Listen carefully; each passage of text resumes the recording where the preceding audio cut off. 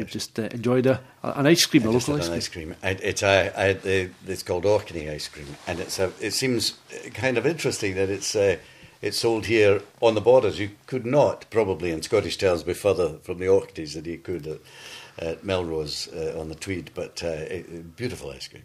Of course, seeing you with an ice cream cone, memories go back to Comfort and Joy 25 years ago. Hard to believe. 25, yeah. We had a screening. They had a nice special screening in Glasgow earlier this year, in February of this year. And also Claire Grogan was there, who's here at the festival with me, or with us.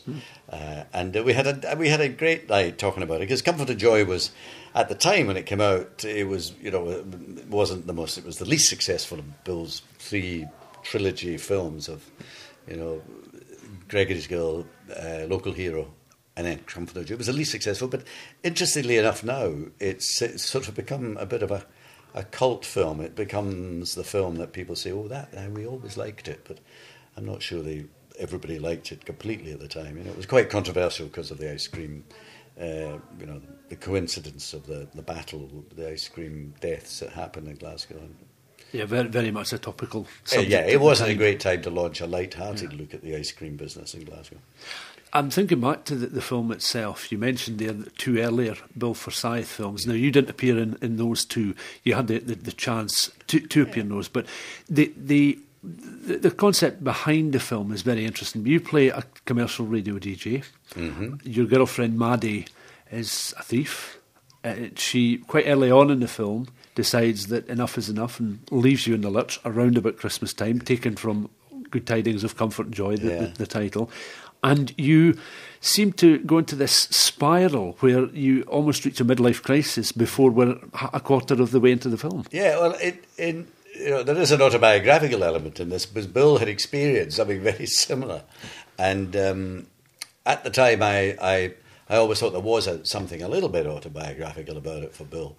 I mean, people very often, writers write from what they know and what they feel closest to. But of the 3 films that were mentioned, it was the closest to Bill's everyday life. And since then, of course, it has been largely almost prophetic, because Bill, his preoccupation in Comfort and Joy was being what it's like being very successful as a DJ was, and locally known by everybody and kind of loved and liked as Dickie Bird. But being popular and successful, but while your own life or your personal life has literally fallen down around your ears, and loneliness and great gulfs and voids in your life have opened up. And that's what he was touching on, and I think that's what stuck well with it, and has given it the legs to survive longer. Certainly, I remember several scenes in the film where you really had to wear an expression of someone who was concerned that they may have left the gas on at home. That's a nice way of putting it. Yes, I did. It was always that feeling of, what have I done? Where am I going? Why am I doing this? Is it all going to work out? It was a lovely part to play. It was very, very consuming. It was one of these parts which, you can kind of do when you're a bit younger, that you're up every day and every shot and every day. I don't think there would be many scenes in Comfort and Joy that I wasn't in. To be absolutely honest, I was surprised if there were any. Now, as well as the images of your concerned expression, there's the red BMW convertible car. Mm. And I think I understand that the time you actually couldn't drive. Yeah, I didn't drive. You see, what is it? The other 2 films I couldn't do for 2 or 3 reasons. I won't, boring now and years ago to go into. But when Bill sent the script of Comfort and Joy, when Bill Forsyth sent it to me, I read it and I thought, this is wonderful. It's a fabulous script for me, and how wonderful that he's thought of me to do it. And then I realised that it was as much about a man's relationship with his BMW as with anything else, as every part of it seemed to involve either the girlfriend or the car or the DJ. And I, of course, did not drive a car. And so I said to Bill, Bill, it might be that this might be another one I'm going to have to miss because I can't drive. And Bill said, well, can you pretend you can drive? I said, well, I can get a car along the road, but I won't pass a test between now and the day you're opening to start shooting the film. So, well, he said, well, we'll just pretend. Just pretend you can drive. And so I drove all the way through that film with very famous cameraman Chris Menges strapped to the bonnet of this car, sometimes hanging off the roof, looking in or on the side, at reasonable speeds through Glasgow traffic in the midwinter rush hour, without having any licence or insurance. It's not something I would recommend, or I don't think it would be possible anymore. But I used to wait at junctions, ready to drive off, being shepherded by police officers, standing beside me, saying, "Right, Mr. Paterson, we're just getting clearance. We're just closing the slip road for the M8 off at Kingston Bridge, and we'll give you a call. Nice night tonight, Mr. Paterson." And I said, if these guys just asked me, "Do you have a licence, Mr. Paterson?" I wouldn't be able to answer yes.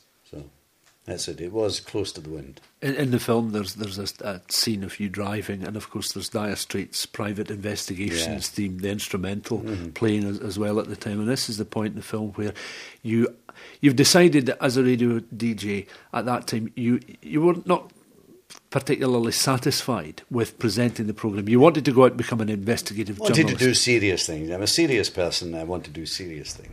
And you had stumbled over this war. Your car had been damaged in an attack. That then was essentially the turning point, because you began to get a sniff of something quite significant happening. Yes.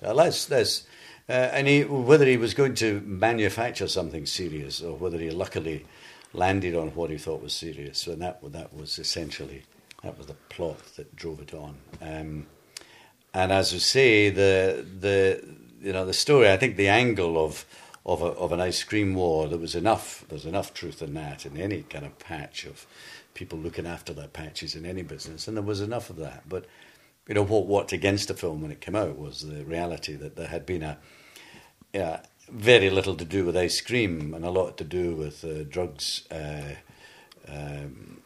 families at war in the east of the city. And this had led to a firebombing, of a fire starting in a house with deaths of some people.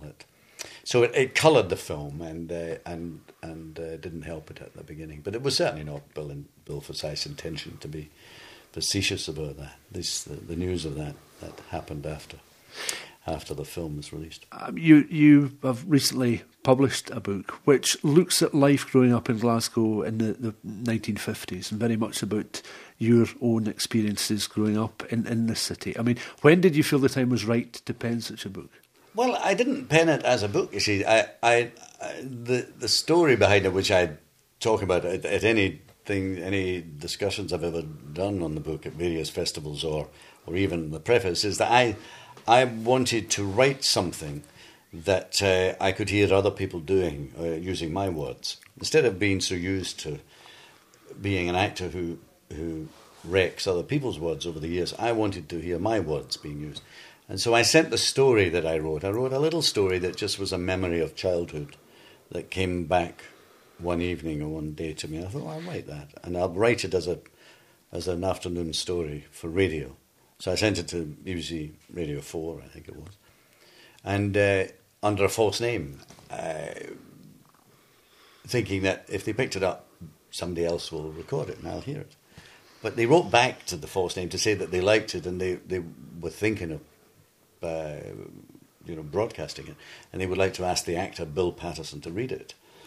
So suddenly I could have said, I won't have Paterson anywhere near it, but I ended up admitting to it. So they were happier to have written and read almost. So that then led to a commission to write more for radio. Took me a long time, and I'm not a natural writer sitting down writing. So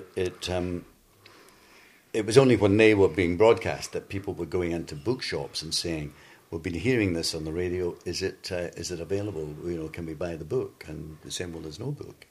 So the publishers came to me and said, about those radio stories, can we publish them?